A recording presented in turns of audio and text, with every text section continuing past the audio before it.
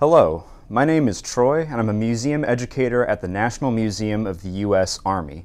Thank you very much for joining us today for our virtual field trip over here, over there, the USO and the U.S. Army.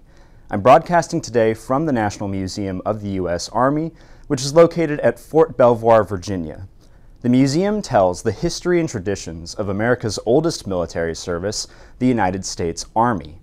And specifically today, we'll be exploring the ways that civilians have channeled Army values to support and uplift soldiers. We're going to look at the United States Service Organizations, better known as the USO, which has provided soldiers with lively places of social activity as well as quiet contemplation to soldiers who may be seeking a morale boost for over 75 years. Let's get started with a short activity. Take a look at the image on your screen for a few moments and answer these two questions for me. What do you notice about this artwork? What is happening in this piece? This artwork was created by a Life magazine artist correspondent named Floyd Davis, who documented war preparations in England. It shows Bob Hope entertaining a group of soldiers somewhere in England. Presumably, these are soldiers who are preparing to head to or are returning from a combat zone. Look closely at their faces and you'll see laughter, delight, you'll see ease, all characteristics that one might not ordinarily associate with a wartime soldier. What this painting conveys is the power of these types of shows for troops. It shows how volunteers performing for the troops have the power to uplift the human spirit, if only momentarily. Another question for you. What are some ways that the nation has supported soldiers? Civilians have shared a part of the Army's burden since the foundation of the Army, and this has included conserving on the home front, ensuring that soldiers serving in combat zones are properly supplied, and raising the morale of soldiers who are serving in unfamiliar places. We're going to look at an artifact here, one from the museum's collection. Think about this series of questions. What is this artifact? What materials is it made from? Are there any symbols or colors that stand out to you?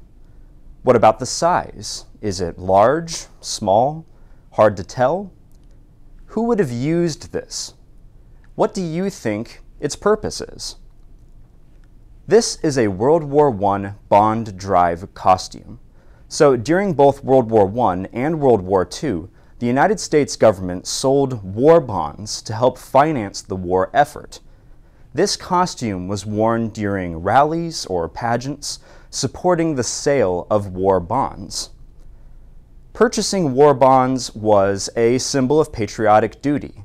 The World War I bond drives were highly effective, with over 20 million individuals buying bonds, raising more than $17 billion for the war effort.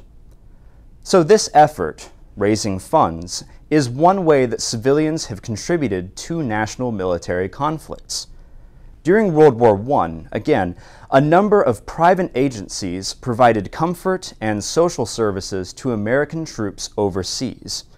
This includes the Salvation Army, the Young Men's Christian Association, and the Young Women's Christian Association. The support provided by civilian agencies during World War I would then build the foundation for what would become the USO. With war looming and a peacetime draft beginning in 1940, both private organizations and the federal government were really concerned about maintaining morale among the troops and offsetting the negative impact of these things on local communities. The sudden movement of large numbers of young men sort of immediately created the need to support troops, especially off-post, since the small towns near training camps didn't really offer much in terms of recreation facilities. So, with that in mind, 6 of these organizations came together to form the United Service Organizations for National Defense. The 6 organizations were the YWCA, YMCA, National Catholic Community Service, the National Jewish Welfare Board, the Travelers Aid Association, and the Salvation Army. And on February 4th, 1941, the USO was incorporated and national leadership was appointed. The USO was charged with providing off-post morale and recreation opportunities for America's servicemen and women for the duration of the war. The USO would go on to raise $16 million in its first year, and with a solid financial basis, the USO got to work. With the money that was raised at the national level, civilians across the country volunteered their time to support the nation's troops. Soon, USO centers began to pop up all over the country, not only near training centers, but also at bus and railroad terminals in order to serve the needs of soldiers who were in transit.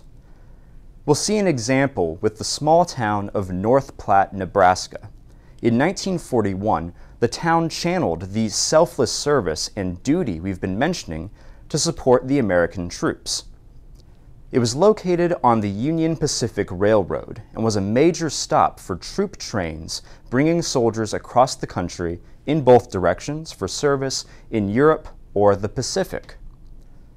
Beginning on Christmas Day, 1941, the town began preparing sandwiches, coffee, giving free magazines to soldiers during their short 10 to 15 minute stopover while the locomotives were refueled with coal. Now, since the War Department classified all troop train movements as top secret, no one knew the time schedules. The phrase, "the coffee pot is on," was used as code to avoid breaking security protocols. And without paper products, soldiers would take their cups of coffee onto the train, and at the next stop in either direction, someone would gather the cups, wash them, and fill them with coffee for soldiers going the other direction. The town greeted sometimes up to 23 trains daily around the clock, serving 7,000 to 8,000 soldiers each day. And by the time it closed down on April 1st, 1946, the North Platte Canteen had served as many as 6 million soldiers. One volunteer is quoted as saying, "We'd missed our own boys, but why couldn't we give other boys a send-off when they came through North Platte?" While there is some question as to whether this was an official canteen designated, North Platte represents the numerous other railside canteens that were run by the USO, which performed similar services for soldiers that passed by them on their way to their next post. Now, in addition to railside canteens like the one in North Platte, the USO also established clubs and lounges at home and abroad for troops. These clubs were staffed by civilian volunteers to provide soldiers with a home away from home, where soldiers could be away from a military environment. The need, along with the desire to help on the part of civilians, resulted in a hefty construction boom for USO centers, and by 1944, some 3,035 communities had established a USO club of some kind. There were no guidelines for the ways in which each USO center operated. Most were in places like churches, cabins, other clubs, and unused storefronts, for example. It might be a place to dance, see a movie, a quiet room for religious counsel, a desk to write letters, a place to have coffee or a donut. Most provided facilities for sewing on insignias, for washing up, for writing letters home.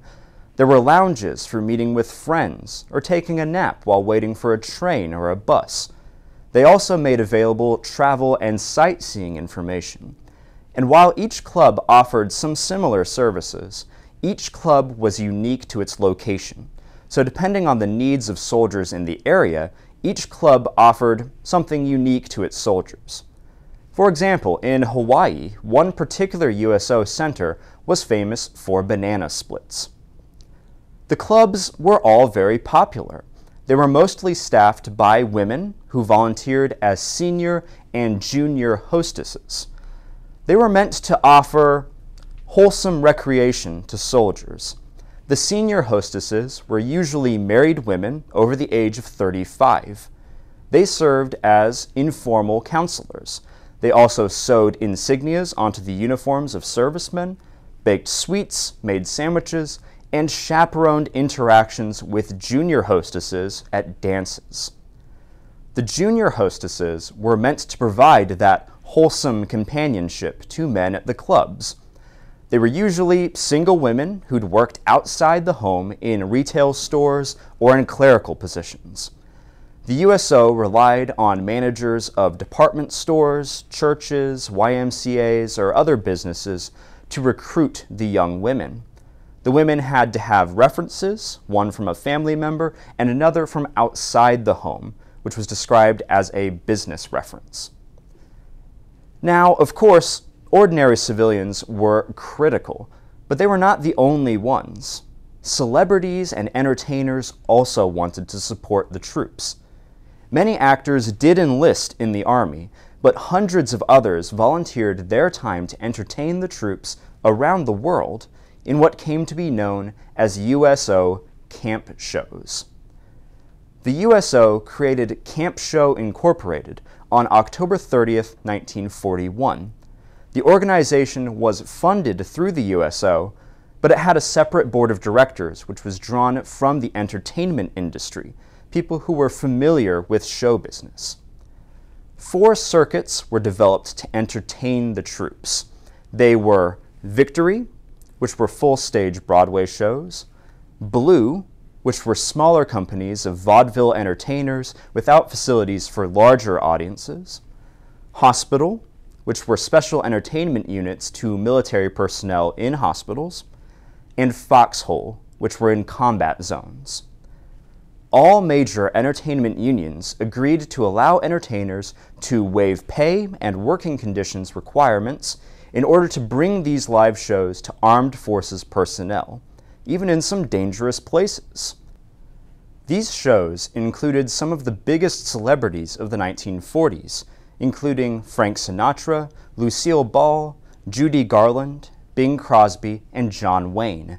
They were all looking to support troops the best way they knew how, through entertainment. Some also volunteered for more personal reasons. We see that with Marlene Dietrich, who took a particular risk because Hitler put her on his death list for her refusal to support Germany and for her denunciation of her German citizenship. She performed in combat zones and near the front lines, first traveling to North Africa and Italy, where she was the first entertainer to reach rescued soldiers in Anzio. She was in Normandy 28 days after the invasion. Her unit was actually almost captured during the Battle of the Bulge and was rescued by the 82nd. During her tours, she fought off sickness, slept in tents, even suffered from frostbite. But by the end of the war, Dietrich put on more than 500 performances. Camp Shows, Inc. gave 428,521 live performances throughout the course of World War II, stateside as well as overseas. When the entertainers weren't performing, they ate with the troops, they visited the wounded, they visited among the troops, and often they performed multiple shows a day. They were dubbed soldiers in grease paint and were issued special uniforms, as well as special paperwork identifying them as entertainers, just in case they were captured by the enemy. And in order to protect the secrecy of troop locations, USO entertainers were strictly forbidden from revealing their schedule or their itinerary. For example, comedy duo Jane and Joe McKenna were actually captured by a German patrol while in Normandy to perform in July 1944. They were liberated 12 days later by the advancing Allied army. This is just one of the things showing that many of these soldiers in grease paint faced the same dangers as the soldiers they were entertaining. 37 performers died during the course of the war. For example, Tamara Drazen, a Broadway performer, died in a plane crash en route. Glenn Miller was also killed en route to her performance, although technically not part of the USO. These camp show units brought a piece of home to the American servicemen, along with some hope. And on the subject of hope, specifically, we have Bob Hope. Bob Hope, the comedian, would become synonymous with USO shows for decades as he committed service to the organization. Now, Bob Hope was an actor and comedian who had performed in vaudeville acts in the 1920s before transitioning to film in the 1930s. Also in the 1930s, Hope took on a new role as the host of the Pepsodent Show radio broadcast on NBC, which was a weekly variety show. It helped establish Hope as a well-known entertainer, and he became popular throughout the country. On May 6, 1941, Hope performed a live broadcast of his radio show at U.S. Army Air Corps Base March Field. This performance proved to be a significant turning point for Bob Hope, as due to his popularity and feedback that he received from the servicemen, Hope took his shows on the road. He took his first USO tour to Europe in 1943. The troupe covered 1,300 miles in 11 days, playing in roughly 4 dozen U.S. bases. In addition to England, they traveled to Italy and North Africa, the tour lasting 64 days. Following his European tour, Hope toured in the South Pacific, traveling for 13,000 miles in 52 days, during which he gave 80 performances. With that in mind, you can understand why we have this image of Hope's suitcase here. When talking about his trips, Hope would remark, "The USO trip had quite an effect on me. I realized that any contribution I was making was minimal. I was offering time and laughs. The men and women fighting the war were offering up their lives. They taught me what sacrifice was all about." Now, in addition to in-person shows, Hope also hosted a radio show called Command Performance from the Armed Forces Radio Network, which was broadcast exclusively for troops overseas. Soldiers could write in requests for particular performers or to hear particular things. The letter on your screen right now is an example of one such request.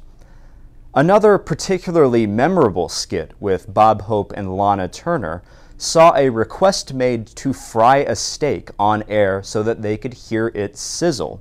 We actually have a video of it. Let's take a look. From the bleat of a billy goat to the fizz of a bourbon and soda. And now comes the ordnance gang at 863 with a letter from Sarge Everett Hankey and Corporal Roland Lipton and this little dilly.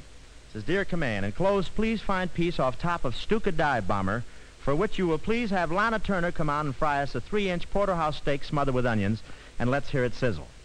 Just to prove there's no request too large, fellas, here she is, Lana Turner.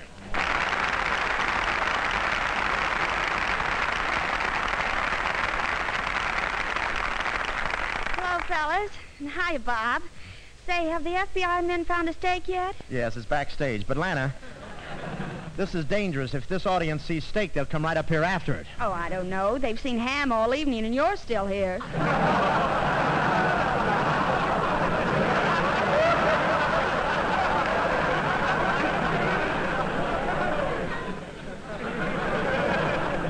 Right now, I'm bacon. Now,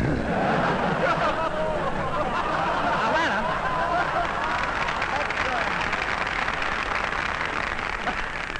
Lana, let's get on with this thing. Be a good girl and let's fry that steak, huh? Okay. Bring on the porterhouse steak! Well, look, they got an armed guard around the steak.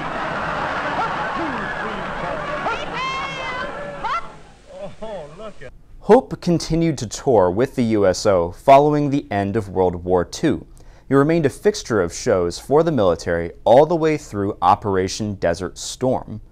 Throughout his life, it's estimated that Hope entertained 11 million troops, and for his service, the U.S. House of Representatives made Bob Hope an honorary veteran. He received a multitude of other honors, including the Presidential Medal of Freedom, Congressional Gold Medal, a British knighthood, and over 50 honorary degrees. But of course, on January 9, 1948, the first wartime USO came to an end with this announcement by the organization's president. Operation USO has discharged its mission, fulfilled its original purpose, and ended its task. Through World War II, the USO strengthened the spirit of the soldiers and reinforced the will to win. For both those whom it served and those who put forth the effort to make it work, the USO was an integral part of the nation's war effort, an army of volunteers dedicated to the most basic common good: freedom. But although the war was over, the end of World War II did not bring an end to the need that was fulfilled by the USO. In 1949, a framework for a peacetime USO was created, and the USO was back in business providing support to troops. This support has continued all the way through today, with the USO providing the same services for troops before, during, and after deployment, both inside and outside of combat zones.